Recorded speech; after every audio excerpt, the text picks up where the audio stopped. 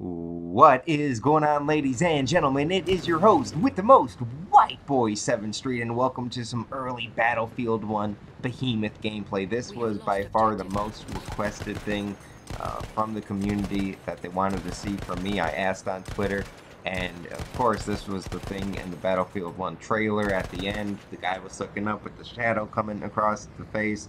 This is the biggest vehicle ever in Battlefield, and it's probably one of the most badass.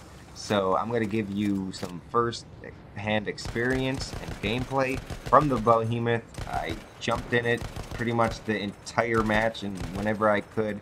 And I'm also going to tell you what I got to hear from the developers. I got to talk with them, and they mentioned a few things about this Behemoth beast.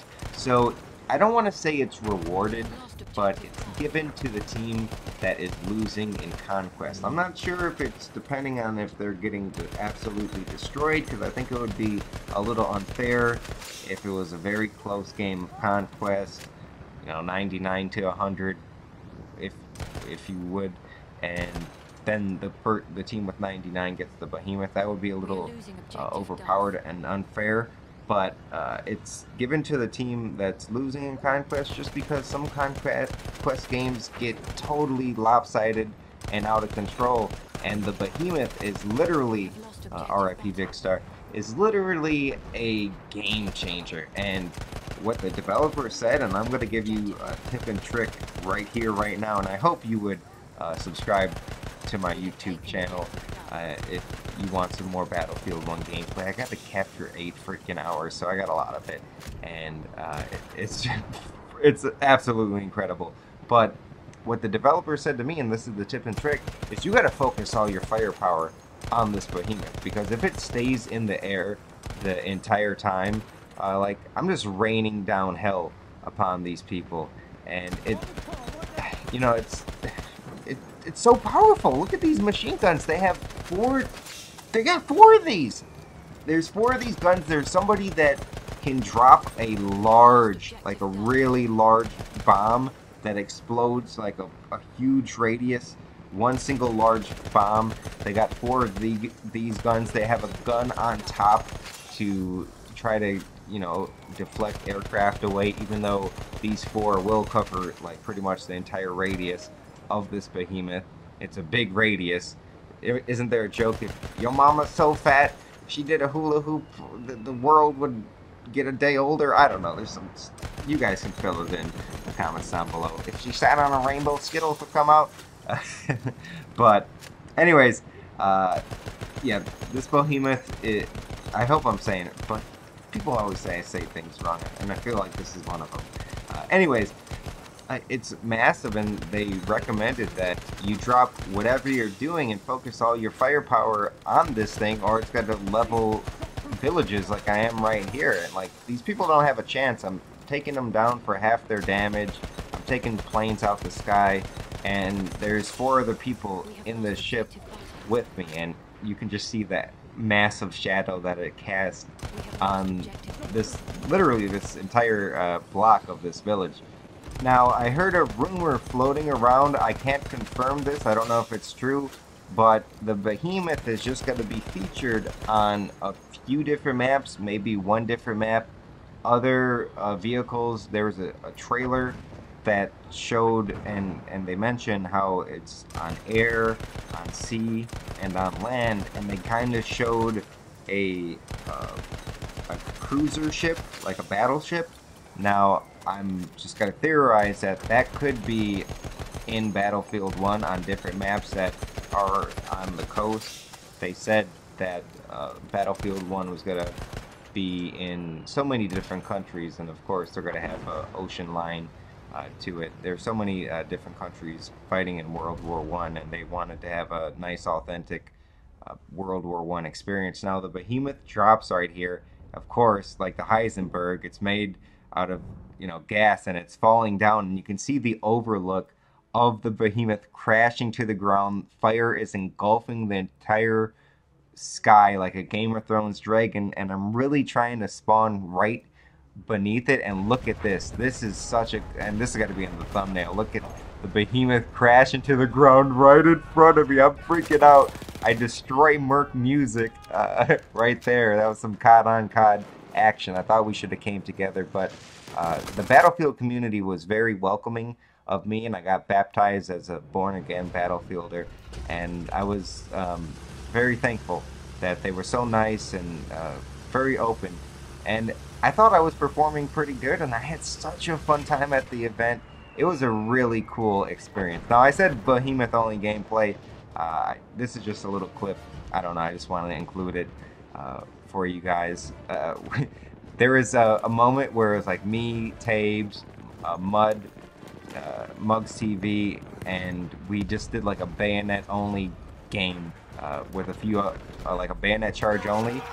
I am Wildcat, there's a bayonet right in your neck, and that's going to be on my channel pretty soon. It was absolutely hilarious. I watched the gameplay like twice already, and it's just so many of those bayonet rushes, which is a really interesting mechanic, and I can talk about that later. This video is about the behemoth, but somehow this little clip got snuck in. I'm sure you guys don't mind some extra gameplay, and you can see my score that I did pretty good that game. Not too bad. Now, on this clip, I'm going to be in another of the many seats in the behemoth on top. Now, I tried to shoot down at the ground, but obviously it was not as good as those under gun turrets that I displayed in the first half of this video. But what I did find this gun very effective, and I think it was glitching out a little bit because it went invisible, and I'm like on top of the behemoth, which is kind of crazy,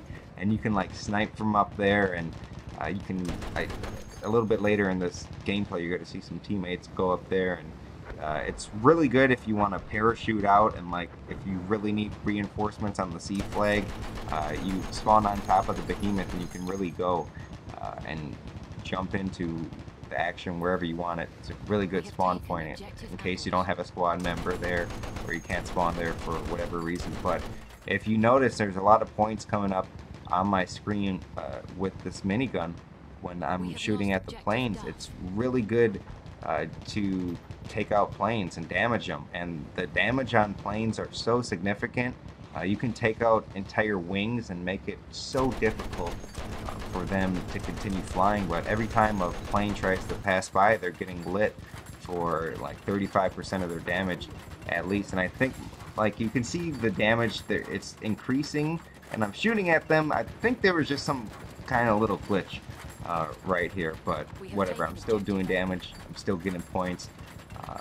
It wasn't very effective shooting down at the ground, but you see a few teammates on top, living large, riding a blimp like a badass. Why not?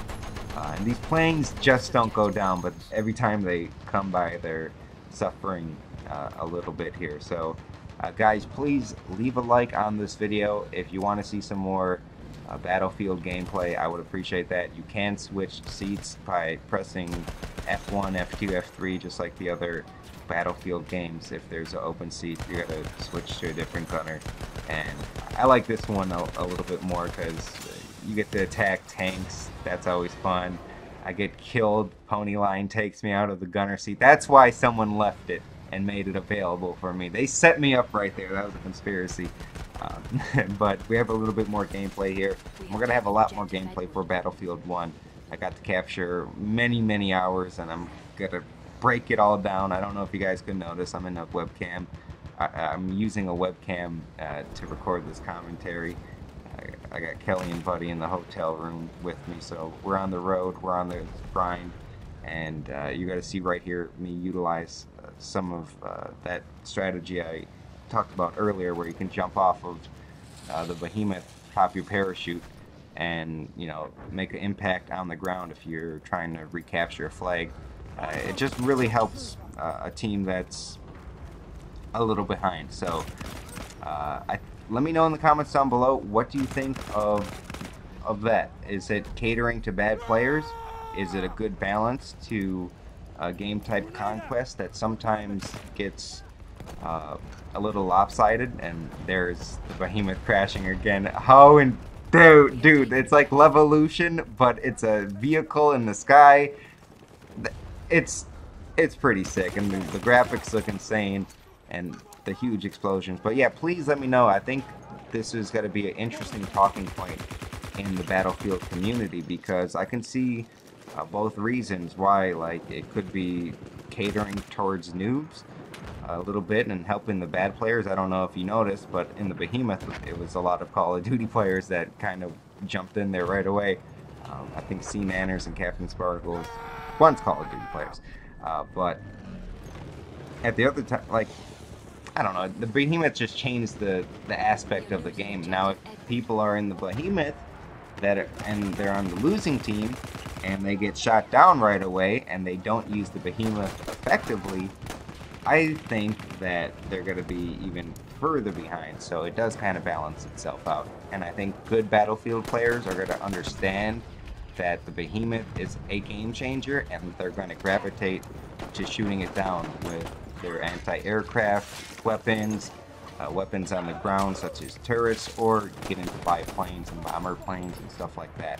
So again, thank you guys for watching. Subscribe for more Battlefield 1 gameplay. I would appreciate that very much. I got a lot of it coming out, like I said multiple times. I'm just trying to hype it up, because I'm pretty excited about that fact, and I hope I'm delivering what the community wants. People said they wanted plane gameplay and they wanted Behemoth gameplay, and I delivered. So check out that plane gameplay if you haven't. It's in the description down below, and I will see you another time.